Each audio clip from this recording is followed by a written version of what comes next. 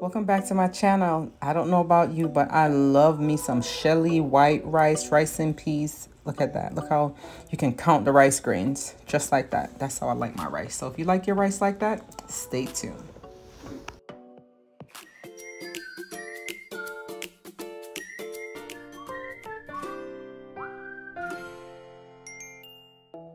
Okay, so I get a lot of requests asking what type of rice I'm using. I actually use that long grain rice. Usually use half and half, and I use half of that royal basmati rice I get at the for my indie pack store. But the pamper rice is actually from Dollar Tree. It's a great combination. So as you can see on the left hand side right there, I have that basmati. Then on the right hand side, I have the regular long grain, which, like I said, it's a Dollar Tree rice. It's great quality rice. Trust me, if you have never tried it, please go ahead and try it.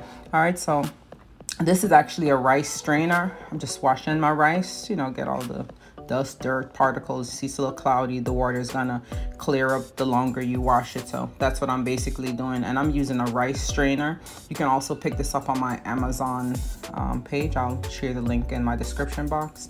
Just continue to wash it a few times. You see the water just gets clearer, and then you can strain it off and just continue the process until you like how it is. So it's 2 cups of rice, 1 cup of the basmati, 1 cup of the long grain, and I'm actually gonna use 3 cups of water.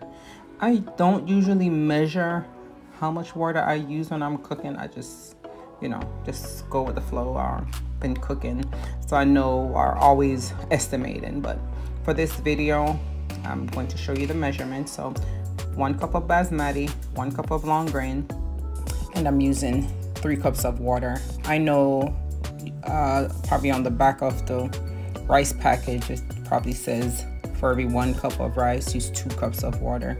But to me, I mean, if that's what you normally do, you can, but it's just, I don't like when my rice is mushy. So this is what I use, and this is my method.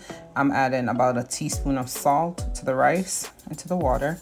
You can add a little butter, but I didn't add any butter to this.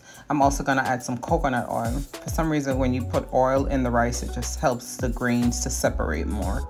So that's what I'm using.